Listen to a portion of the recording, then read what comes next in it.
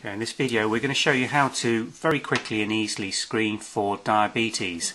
Diabetes or sugar disease is very common in adults, particularly late development or adult onset diabetes called type 2. It's occurring in an increasing proportion of the population. We think probably as a consequence of obesity, but there is a family history quite often in these cases, so it is a familial in its tendency. It's very easy to screen for diabetes. The commonest parameter that you can test for is the presence of sugar or glucose in urine. Now, in healthy adults that don't have diabetes, even after eating a lot of sugar, they should not be excreting sugar in the urine. So a very quick and easy way to screen for the development of diabetes, which usually doesn't give rise to any symptoms for a few years, is to just dip the urine for the presence of sugar. Now, one of the products that does this is the Mission Glucose Test Strip. This is a single parameter test strip. By that we mean it's just got one pad on each test strip. These come in plastic vials as shown here of 25 test strips, and the test strips, when they come out of the vial, should match the completely negative colour in terms of that turquoise colour.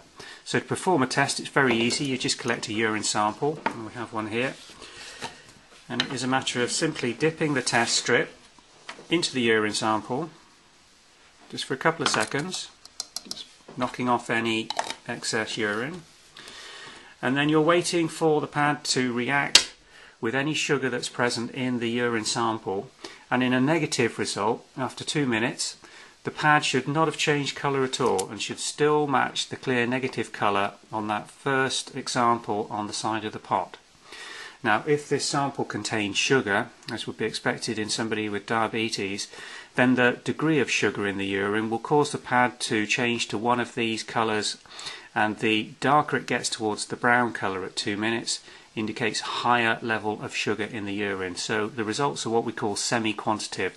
By matching the colour on the pad to the examples on the side of the test vial, you can get a semi-quantitative, or a range in which the glucose in the sugar is measured at, and that gives you an indication of how severe the diabetes is on that occasion. Now, obviously urine sugar will vary throughout the day, so the best time to screen for diabetes is usually an hour to 2 hours after a large meal or a sugary meal. But in well-developed, established diabetes, you will most likely find some degree of sugar in the urine if they're not under treatment any time you test during the day.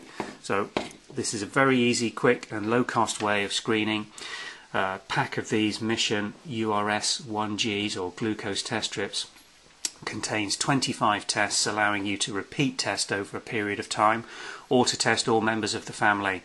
Now, once the test vial is open and the seal broken, the test strips should ideally be used within 3 months. Now, that's the manufacturer's recommendation. The risk with all URS products, that's urinary reagent test strip products, is once the seal is broken, these test strips will start absorbing moisture in the atmosphere.